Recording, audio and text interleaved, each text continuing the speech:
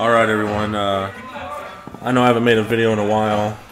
I just felt the need to make one here real quick on my my new smartphone.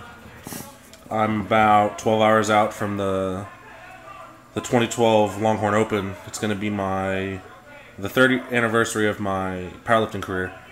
I'll be doing my third full meet, looking to total close to 1,900 pounds, even with a hurt hamstring, as you guys saw there about 3 weeks ago. And I'm packing my bags right now. As you can see, I have all my training stuff out here, and this dog right here that likes to get in my way, that's Winfrey. She's a shit. And look what happened to roll out of my training bag.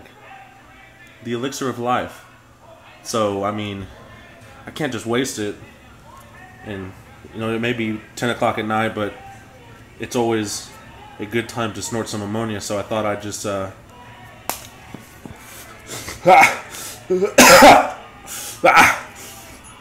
give me a good hitter. 4. Ooh, yeah. Ooh, that's the stuff. You know I live for that shit. There it is.